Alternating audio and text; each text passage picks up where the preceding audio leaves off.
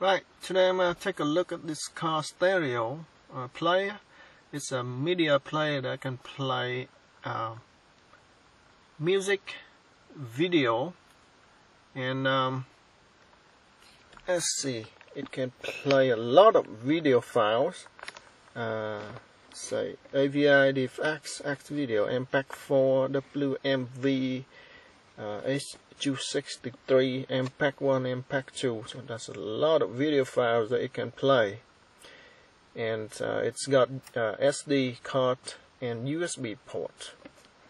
And the SD card, it says can support up to 8 GB, but I've tried with the 64 GB SD card, and it reads just fine with the 64 GB card. So I haven't tried 128 GB yet, but if you have another 64 GB down here, it's a USB port, you can also put in your 64 GB USB drive, and you can have a total of 128 GB of music and video, and that's a lot of music and video that you can cram into here. And it's got a 4.1 inch LCD screen, so the screen is very nice too.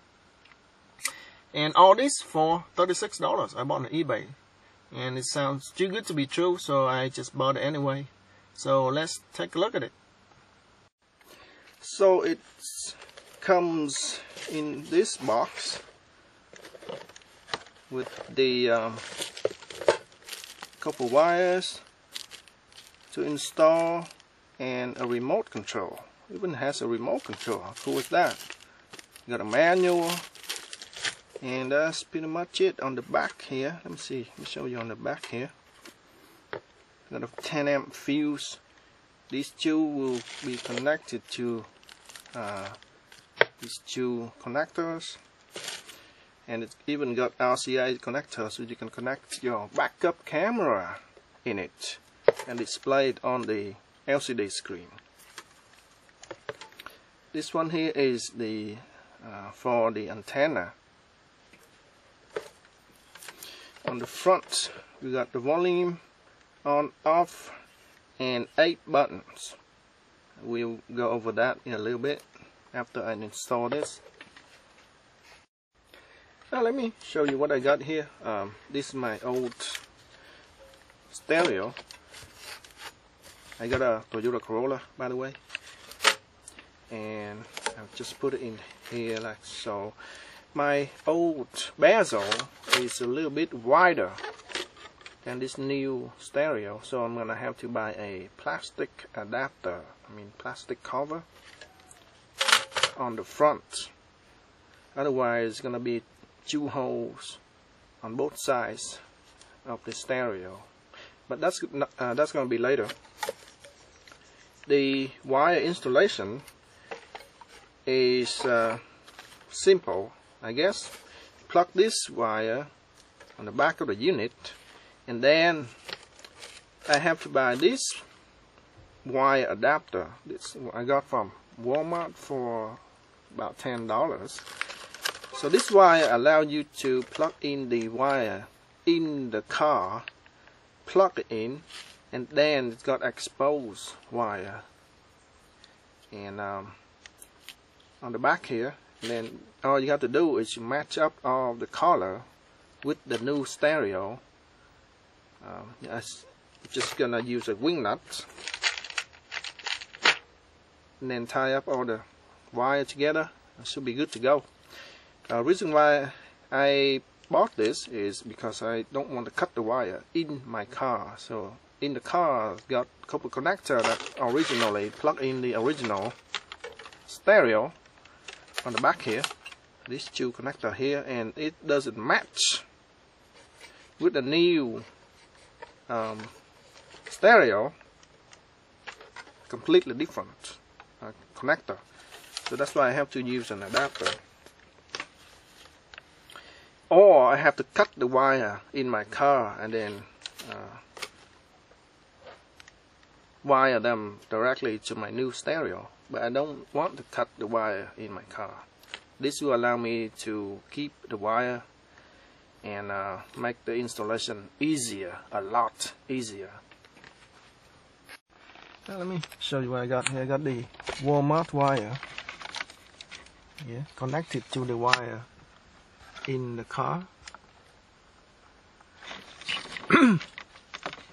So now all I have to do is to use a wing nut to connect this wire that's exposed to the new wire coming from the back of the controller. This wire, and should be good to go. Alright, let me show you the wiring here. There are basically two connectors. And the top connector is from the stereo itself, the new stereo. The top connector has got 8 wires. These are basically speaker connectors. As you can see here, I got 4 colored, purple, 4 pairs, purple, white here, gray, and green. And each pair has got stripe, and the other one does not have stripe. So for example, this green wire is solid green, this one is stripe green. Same with the other colors. So these are speaker wires. And we got here on the second connector we have black, red, orange, blue, and pink. Black is ground, red is 12 volts power, yellow is also 12 volt, but it's for memory. So it's for the unit to memorize its location, so next time you turn it on it will be the same. Blue is the power antenna, and pink is parking sensor. So most cars usually don't have these two. Most cars don't usually use these two wires. I put a heat shrink to protect the wire. Alright, show you what I got here.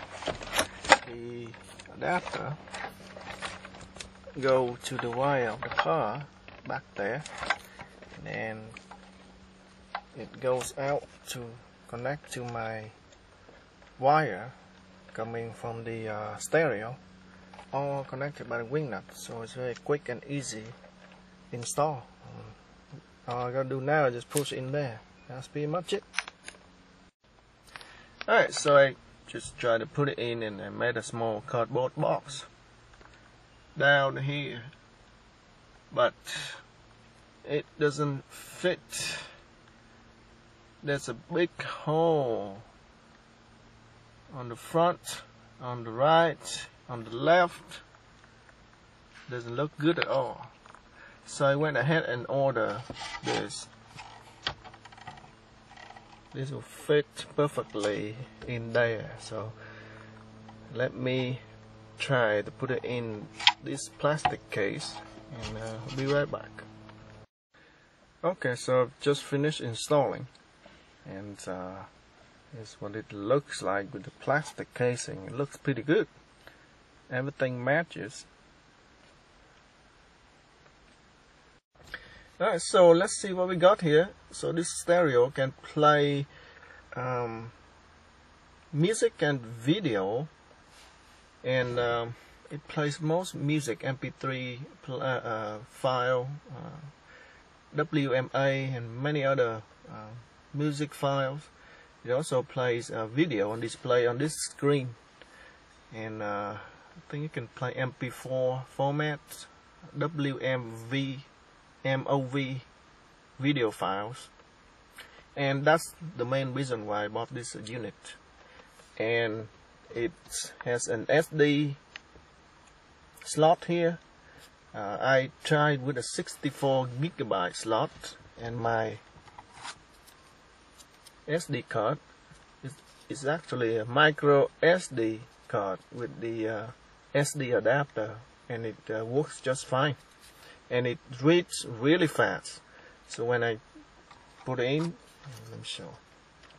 First turn it on. We boot up. Takes like about 4 or 5 seconds to boot up, and when it's on, this is when it's off. So the screen always display the clock even when it's off, so you cannot turn off the screen. So when you insert the SD card, it will read really fast. Boom. And then it will read from whatever the last time that you turn it off at. So it remembers where it is stopped at the last time. Also, it can also read USB drive, so you just put in your USB drive here, and we'll read off of the USB. Also, there's also auxiliary port on this side. You can plug in your phone or your MP3 player, whatever that is. Just plug it in here, and it's also, let's see, click here, we'll go to radio, and it can play FM radio only. There is no AM radio. Also, when in radio mode, it also displays the date and the time, which I will have to adjust. And let's adjust the date and time right now. So let's first go to, you click, let's see, how do I go to the menu? If I click here, we'll go back to music, and if I click here, we go to menu, and let's see, we go to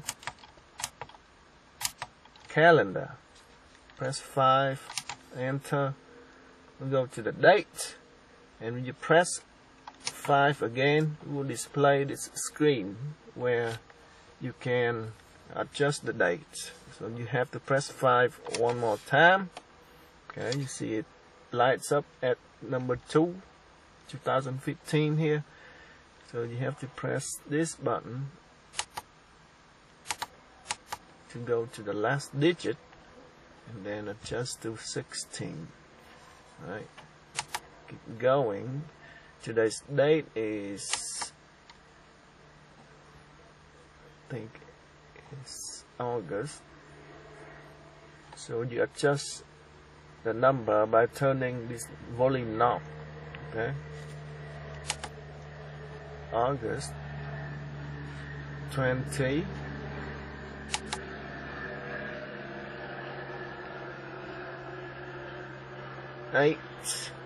Okay, press enter.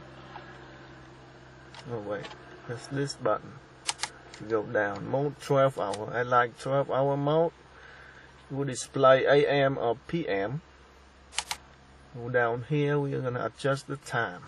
Time right now is 4:56 PM. You see my clock down here.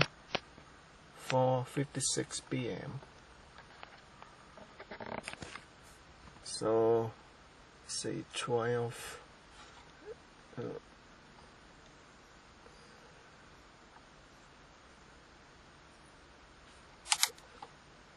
3, 4.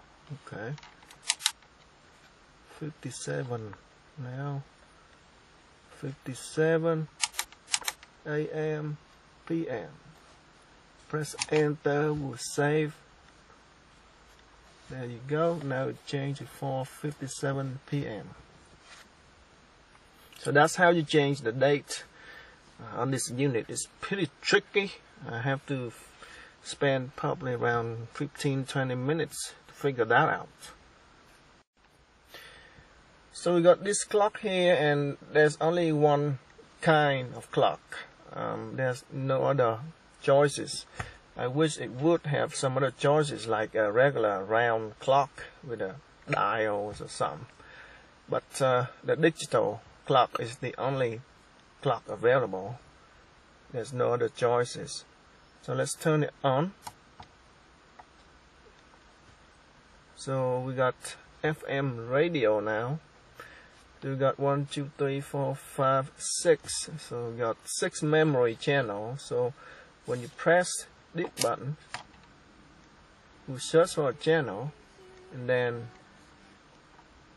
if you want to put that in memory, you press the number, okay? That's number from 1 to 6, right, to remember the channel. So say you want to remember this as number 1, press and hold.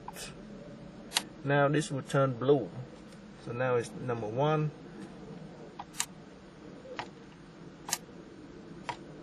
Let's see. So let's say you want to save this as number 2. Press and hold number 2. That will change to blue. It means you remember that for number 2. You notice here on the top here we have the clock that's been changed to the current date and time, the current correct date and time. Alright. So now from the FM radio, you want to switch to play music or video. It's a bit tricky because these buttons here just for the memory of the channel, and the only button that you can switch is this power button.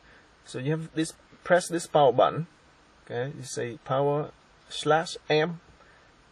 I think M for menu or something, but that's the only button for you to switch to music or video. So press this button, so switch to music. Unfortunately, I cannot play any sound because of the copyright laws. And let's see. There are many options you can choose for the sound: classical, pop, or rock. Or you can just turn it off. I'll show you that later. Actually, let me show you right now. Let's see. Press this button on the knob. You see, adjust balance. Right. So go. Let me see. Press again. Go to another one. Press again. Adjust equilibrium, I think. So this, let's try again. EQ. So now you can choose pop, or off, or classical, or rock. So I prefer rock. To me it sounds a little bit better. So let's go with that. And the sound is pretty decent. It says on the manual it says 50 watts per channel, but I doubt it's 50 watts. But it sounds pretty nice. It's not bad. On the screen it displays quite a bit of information of the song. On the top here is the title of the song. Down here I think that's the artist. Here is the album, I think, name of the album. Down here is the time when it's playing. That's the length of the song. And that's the rate where it plays the song. That's the size in megabyte of the song. So there's a lot of information is being displayed on the screen. Alright, so from playing music, you want to switch to playing video, press this button up here. See number 4, and there's a music, and then there's a video icon. Just click on it, switch to video play.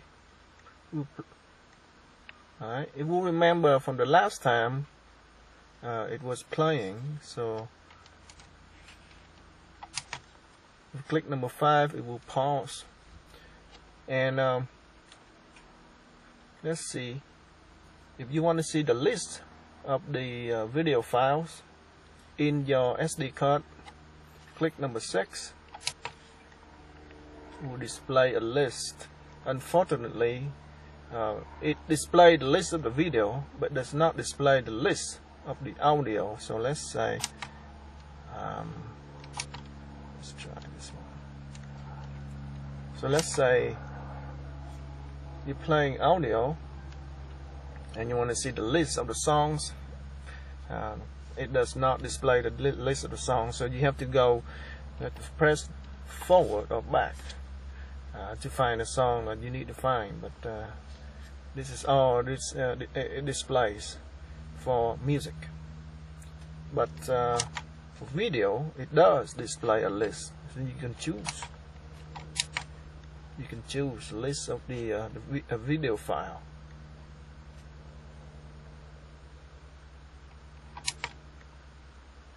And let's go to the menu. Let's see. First we got FM.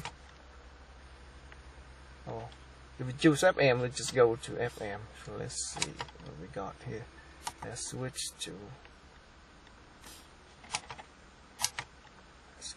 that. And let's go back to the menu. So from this screen, you can go to menu by pressing number 6. Okay, so we'll go to music. Let's enter. Oh, we will go to music. And let's see. So I guess you go to movie, press enter, we go to movie. And it can also play photo file. I think we press enter, but there's no picture in my SD card, so there's nothing there. Explorer, let's see what this is. SD card. Oh, there you go. So through the file explorer, you can find the music and the folder. You can see it display all the folders here that I store the files, and also these songs I store in the main folder of the disk. But I also made smaller folders so I can store other songs too. So that's nice. I didn't know that. So let's see. Let's go to one of my folders here. I got Richard Clayderman. So into this folder. So these are the songs inside the folders. So up and down, you can choose whatever the song that you want to find. So that's pretty nice. Let's go back. Okay, so this will go back. Let's go back. So it shows SD card. So if you have a USB drive here, it will show USB drive, and you can choose and you can explore the files that way too. And so let's go next to calendar. So calendar will allow you to adjust the date and time of the unit, which we just did. So let's go back.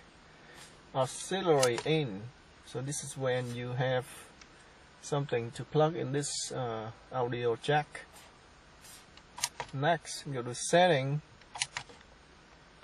There's not much here in the setting, only language. Let's see what kind of language we can choose. Chinese, Espanol, Portuguese, Ruski, which is Russian, and what is that? Is that Japanese? Not sure. So there's just a few languages that you can choose from. Product info. Okay, we'll show the software version. Alright, not much info there. Factory default. So if you want to go back to factory default setting, just click on that. Output NTSC. Let's see what we got. PAL or NTSC. Okay. Ketone. So ketone, when you first use the unit, ketone is on. So every button you press will play a note sound, which is a little bit annoying for me, so I turn it off. And let me see, I can turn it on to show you what it sounds like. Pretty annoying.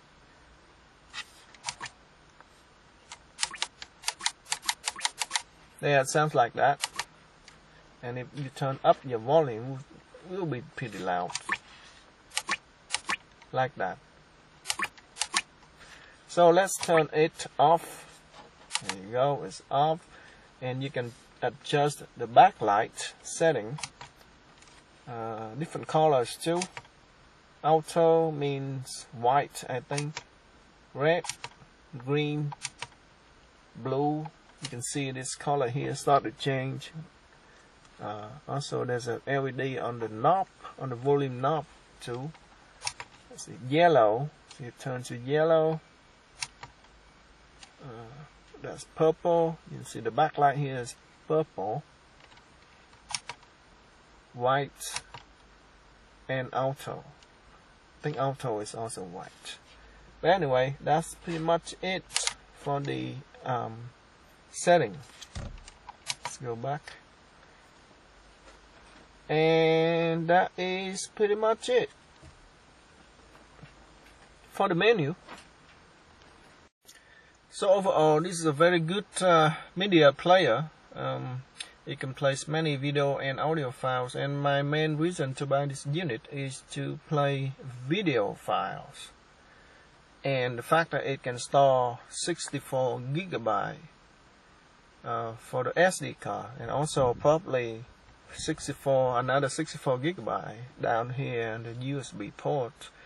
You can store a lot of video, a lot of movies, TV shows or whatever, a lot of video files that you can play.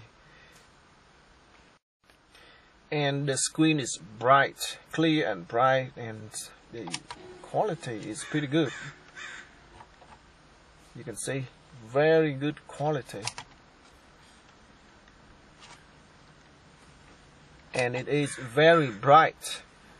And let me show you how to adjust the brightness. So you click on this knob here, and fade, no, equilibrium, we went through that. Adjust loud. And also this one is to adjust the loudness of the sound. It's only on or off. That's it. Volume, brightness. So here's the brightness. You can go on the way up or down. So if you're driving at night, you should turn this down, because this is when you turn all the way up, it's really bright. It's so bright that